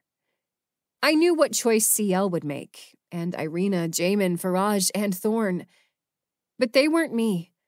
Whether that meant I wasn't Valkyrie material or not, I didn't know. I looked into Argus's big brown eyes, and I knew I couldn't forsake him to save the others. "Stay beside me, Argus," I said. "I promise to keep you safe." Chapter 13. Faraj. 73 souls. That's how many we lost to Nether in a single day. We spent the night the next morning trying to figure out just how badly we'd failed the dwellers of Hakari. We entered every home to make sure that all the Riven had been destroyed, but that wasn't going to bring anyone back from the dead. Thorn limped around the palace, his hands locked together behind his head as he mumbled to himself. It was, by far, the biggest loss we'd suffered since the eclipse. And I could tell by the defeated look on everyone's faces that we all felt responsible. "How could we let this happen?" Thorn asked. Lily followed him like a shadow, trying to guide him toward a chair. "This is your fault," CL spat, her rage directed at Ajax, who leaned casually against a column. He put his hands up. "Hey, don't look over here. I might not have helped fight off the Riven, but I didn't have anything to do with them getting in here. And we're supposed to believe you?" Jamin shook his head. "We're letting you stay in Lux. The least you could do is your job." Ajax grinned. "Everyone's looking for someone to blame." He sighed. "But you all forget that I can hear what you're thinking. You're not mad at me. You're mad at yourselves. Jamin and CL feel responsible for letting the Riven through the rupture." He turned to Valerie. "Shall I go on?" Valerie shook her head, but Ajax ignored it. "Valerie chose to let people die in order to keep Argus safe." I knew I was next, but when his green eyes landed on me, fear seeped into my bones. "And perhaps the guiltiest among us is Faraj." The other Valkyrie stared at me, hanging on Ajax every word. He was right about me being guilty, and more so than the others. He was the executioner, and the gavel was about to drop. "Faraj saw the enemy approaching Hakari and ignored it." Silence fell around the room, but Ajax wasn't finished. His gaze moved back to CL. "So don't come for me." He curtsied playfully and then headed for the door, leaving the rest of us to sort through the rubble of the bomb he just dropped.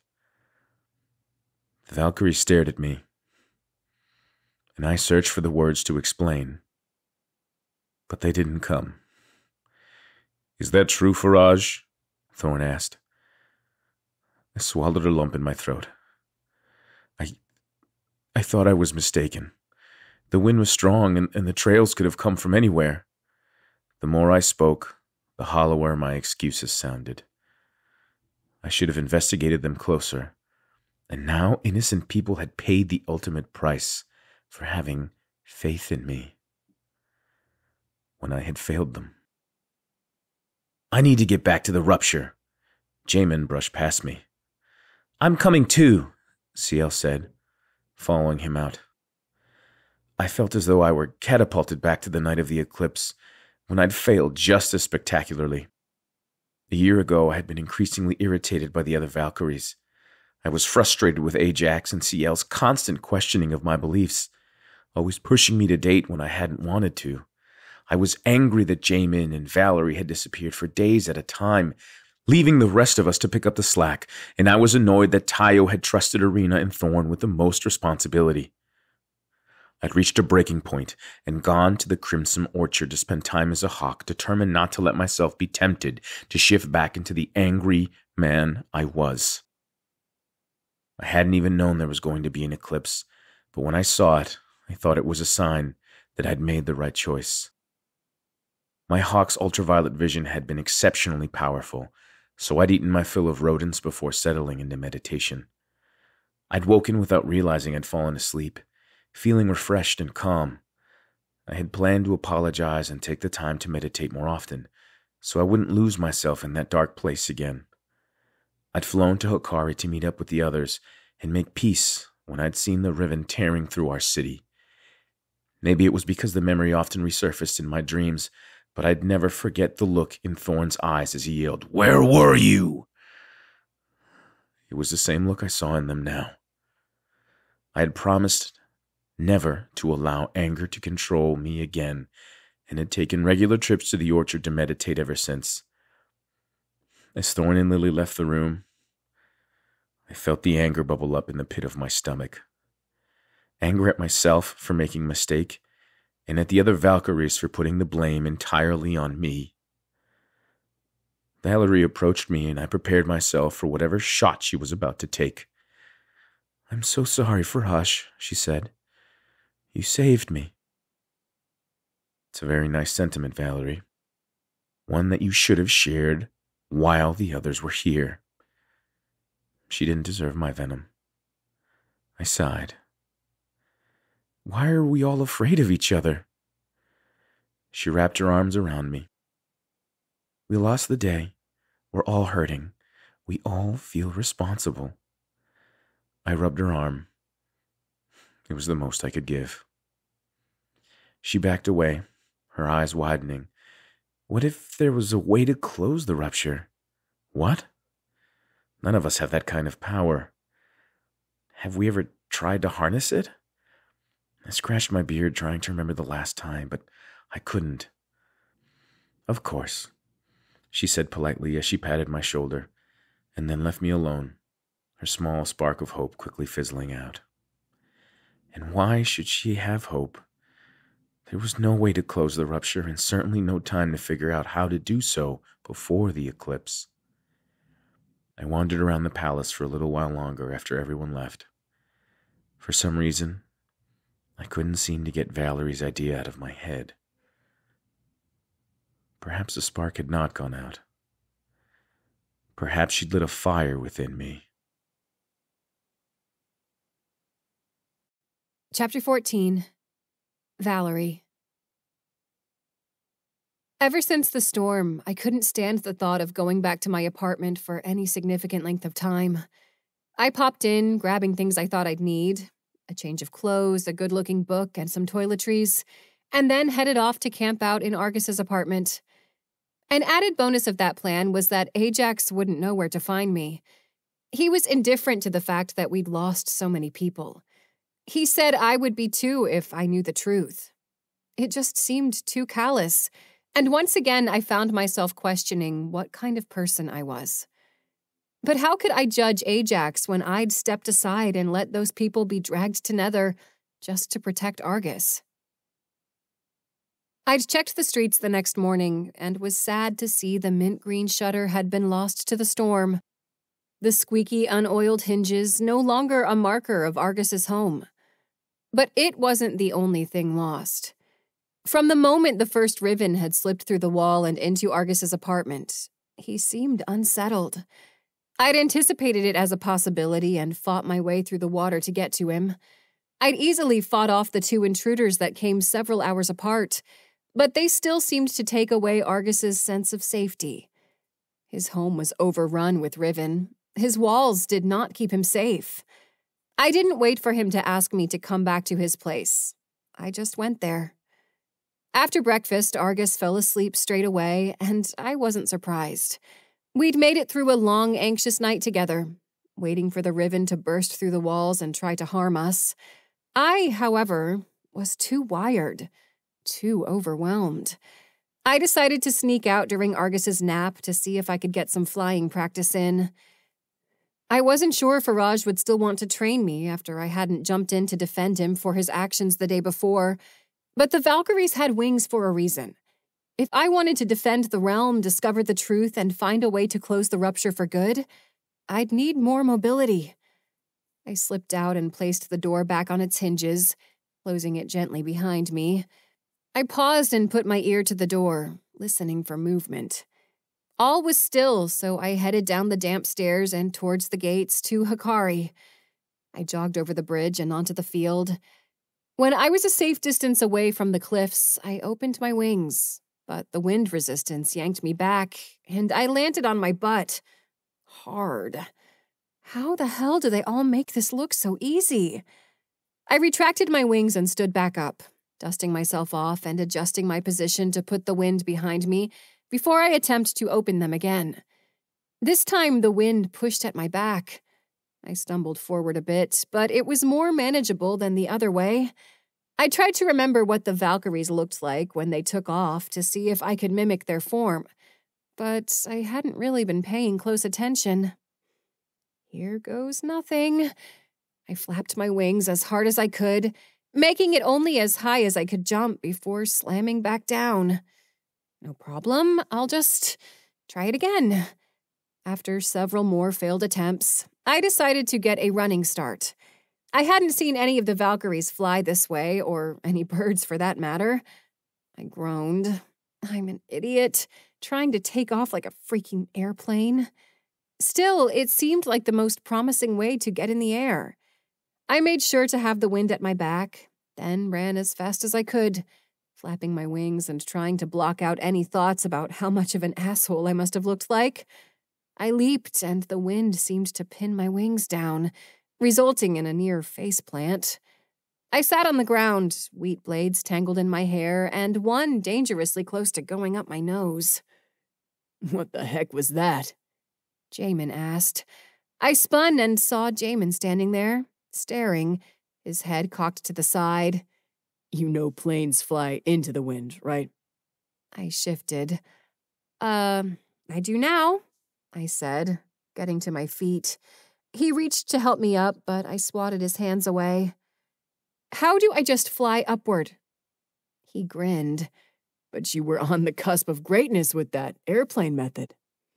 I put my hands on my hips, forcing myself not to ogle him. Jay! Frustration seeped into my voice. The playfulness faded from his eyes, and his eyes darkened, flitting to the ground as if he'd just remembered all the reasons why we couldn't be together.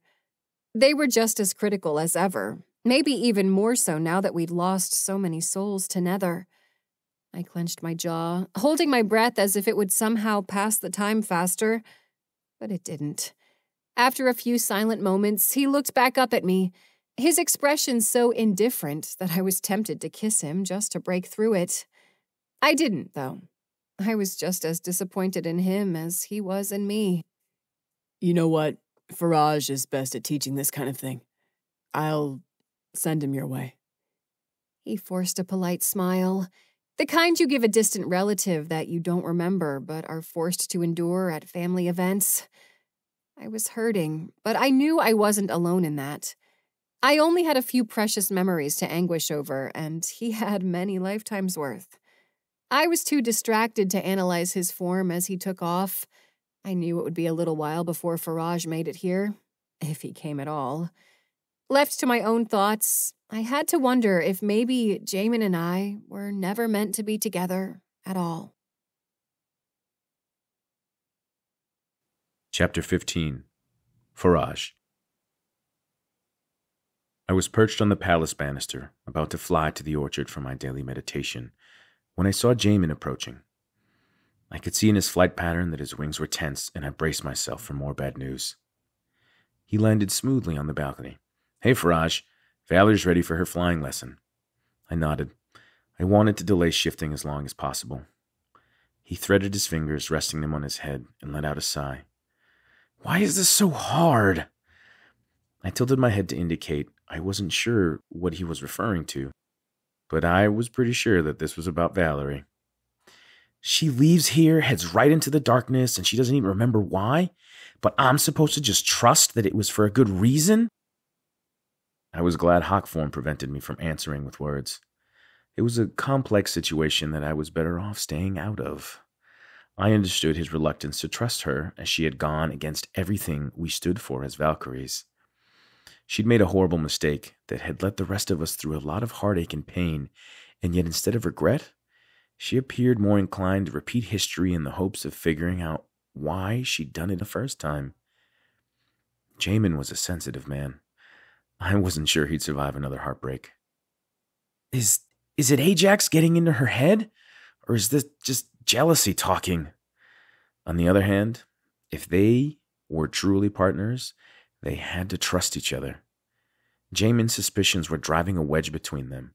I wasn't sure I wanted Jamin following Valerie to the dark side, but watching Valerie sort out where her loyalties lay, I'd started to question whether there really was more to Purgatory than we'd originally thought. King Tayo had been here long before the rest of us, so we'd always just taken his word on everything. It seemed so obvious. Not one, but two of our Valkyries believed, on some level, that there was more to Nether than we'd been told, and that was worth looking into, but it didn't seem worth the lives we'd lost as a result. Jamin's head dropped. How can she rely on me if I don't have her back? He rubbed his face with his hands. I'm losing her again, and it's my own damn fault, just like it was last time. I stared. I'd never heard him blame himself for Valerie's disappearance before, but it certainly would explain why he'd been so angry all this time. He looked up at me like he suddenly remembered I was there. Oh, sorry. I didn't mean to drop all that on you. He backed away. Anyway, good luck with your lesson. I nodded to the wheat fields, hoping he'd understand my meaning. No, that's okay. I'll catch up with her later. I was proud of him for working through his issues. If all of the Valkyries could do that, we might have a chance of surviving the next eclipse. I let out a loud screech to say goodbye and then headed to the fields to meet Valerie. When I arrived, she looked as lost and sad as Jamin had a few minutes ago. I was going to make this lesson more difficult. I shifted and landed beside her in human form. Faraj, you made it! I wasn't exactly sure you'd come after. Don't worry about it. Let's get started. I stepped to the side, gesturing toward the open field. Show me what you got. She grimaced, but started running, flapping her wings and trying to lift off the ground. The wind resistance on her flailing wings kept knocking her off balance. I silently enjoyed the show, stifling my laughter until she finally collapsed on the ground, exhausted. I nodded with approval as I approached her, leaning over her as she caught her breath. That was very entertaining. She rolled her eyes and got to her feet. That wasn't my best one. I got a little air the time before. I snorted. Why can't I go straight up? She asked. The others do it. I just feel like aerodynamically it's not possible. Firstly, you're clearly not an expert in aerodynamics. She pursed her lips. And second, people aren't supposed to have wings. This doesn't work scientifically. It's supernatural. So your whole run and jump method is not going to get you there. Oh, she said, nodding with a pleased smile. Magic works. She lifted her wings and checked her body. So is there some kind of up button somewhere? I have to warn you, this isn't going to be that easy. It's about letting go of your emotional baggage and being in the moment. She put her hands on her hips and shrugged. So I'm screwed then. It's not that hard. Let me show you a technique I learned to help me with my anger. Anger? You? Yeah, right. I chuckled. Then you can see that this method works. Now, close your eyes and turn your face toward the sun. She obeyed. Take a deep breath. Don't stop inhaling until your lungs are completely full. Then, let it out slowly until they're totally empty. She began to breathe. I felt a sense of peace as I walked her through my process. I hadn't realized how infectious it was. Focus on your breathing and the feeling of that light on your face. The light is healing, washing away every bad thing that has ever happened. Feel the light as it heals you, both physically and emotionally. Focus on nothing else. After several minutes, I spoke again. Now, we're going to shift your focus to one emotion. Let it fill your body and your thoughts. Let it roam. Let it breathe. Focus all of your energy on this one emotion. The word is gratitude. Before I'd even finished the word, Valerie shot into the air like a bullet. After a few hundred feet, her bat-like wings spread, and she slowly turned as she floated back down like a maple seed. In her, I saw the missing piece. I wondered how long I'd been taking things for granted. I wasn't perfect, but I was still here, still trying to do the right thing even after I'd fallen short. I watched Valerie descend, all the while thinking I was giving her the ability to fly, when perhaps I was teaching myself as well. I was ready to move forward. From losing Arena, from blaming myself, from feeling unworthy to exist as a man. Whatever dark days were on the horizon, we'd face them together. Chapter 16. Valerie. I practiced with Faraj all afternoon until he left for his shift at the rupture. I'd gotten to the point where I could consistently get myself into the air, but it took nearly a whole minute of Faraj's meditation each time. While flying rushed back to me as if I still had hundreds of years of muscle memory, my landings were always rough. My body was starting to look a little worse for the wear from the falls I'd been taking, so I decided to call it a day. I wasn't comfortable asking Argus to heal me. Not yet. I considered returning to his apartment, but after the night we'd had, I didn't want to disturb his slumber. The sun was starting to bend toward the horizon, the pale yellow deepening to orange as it lowered. There was somewhere that I wanted to be when the colors overtook the sky. The salt flat. It was a short flight away, an appropriate challenge for someone at my level. Not to mention the water might cushion my landing a bit if I was lucky. I closed my eyes, breathing deeply and focusing my mind on the light. After several deep breaths, I began to list things I was grateful for. I was grateful for the promise of my friends and family from life, as well as my memories being returned to me when I eventually moved on. I was grateful for the connections I'd made since I arrived in Purgatory. Argus, Irina, Ciel, Thorn, Lily, Faraj, even Ajax. I was grateful for the ability to fly and open portals, for the chance to discover my favorite thing all over again. The damn party cream puffs, and every single second I spent with Jamin. I didn't need to open my eyes to know I was in the air. The rush of the wind on my face and shoulders said it all. There was something powerful in that kind of thinking, something more than the ability to fly. It helped me to remember what I had and why I should keep fighting away the darkness. It illuminated the connections between everyone, living or dead, interwoven like iridescent threads in a master tapestry. I flexed my wings, opening my eyes and soaking in the beauty of the wheat fields as they swayed in the pale orange sunset. I sailed toward the salt flat, nearly gasping at its beauty as I swept over it. I gazed down at my reflection, my outstretched bat wings, my pink-tipped hair, my brown skin, the sunset behind me like I was on fire. I was powerful, a force, relentless in my convictions and fierce in spirit. There was a lot to be grateful for, just not my landing. I dipped a little too low. My knees skimmed the water, knocking me out of the air and forcing my body to skip across the shallows like a flat stone on a summer camp lake. I laughed until I cried, my stomach aching, my clothes and hair completely drenched. I retracted my wings and pulled myself to my feet, checking myself for damage. Out of the corner of my eye, I noticed the silhouette of someone approaching on foot, just as the bottom of the sun touched the horizon. The silhouette was blurred with the powerful red of the sun's last stand, but as he moved closer, I recognized Jamin. I swallowed a lump in my throat, suddenly irritatingly conscious that I had hands and didn't know what to do with them. I tried wringing out my shirt, but I was soaked through. Of course, I look like a wet dog, and he looks like, well, I waited until he finally came clearly into view. Of course, he looks like a mouth-watering plate of pancakes on Sunday morning. His eyes were intense, but his mouth had a small smile that said he came in peace. His hands were in his pockets, his hair smoothed back with what was probably literally hair product of the gods, and his skin glowed in the light of the setting sun. He looked me up and down and sighed. Did you feel like a swim? I had a little trouble with my landing.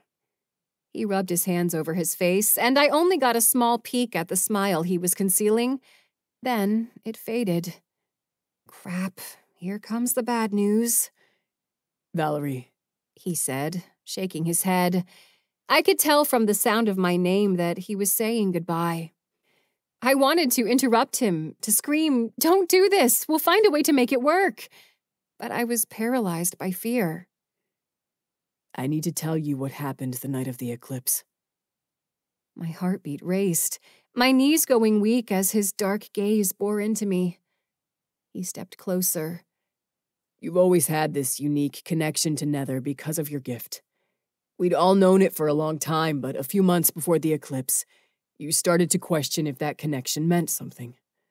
You grew increasingly tempted to open a portal and have a look around.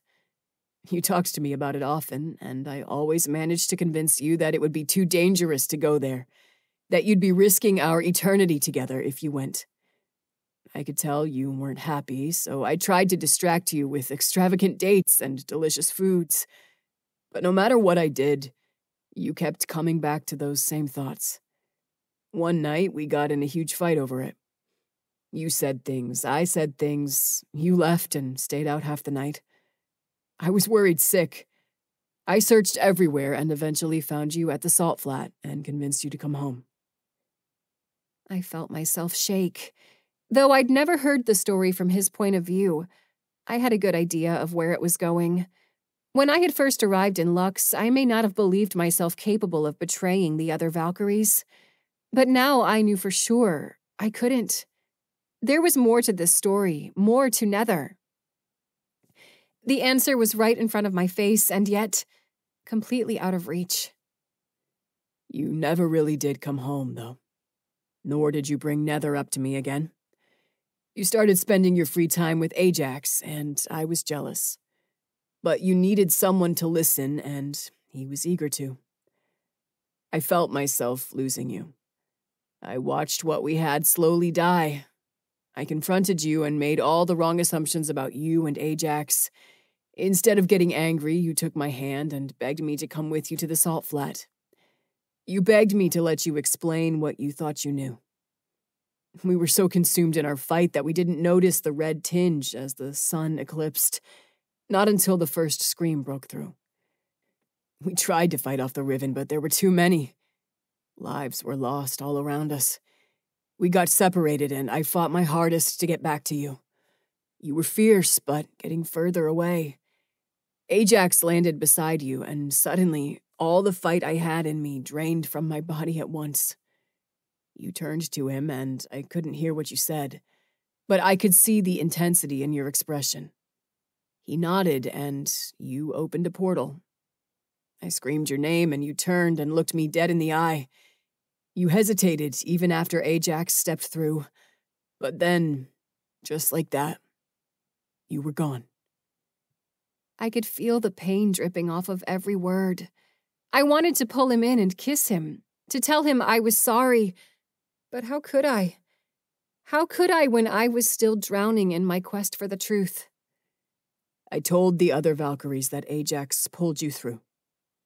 I used anger to try and cope with the fact that I'd never see you again.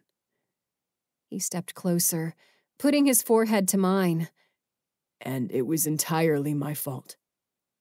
Stunned, my thoughts raced back through his story to try and see his fault in it. I felt a warm, wet drop as a tear slid down my cheek. I'm so sorry, Valerie, he said, his voice cracking with raw emotion. I should have listened. I should have gone with you. I've tried to be mad at you all this time, but I've been mad at myself for not trusting you.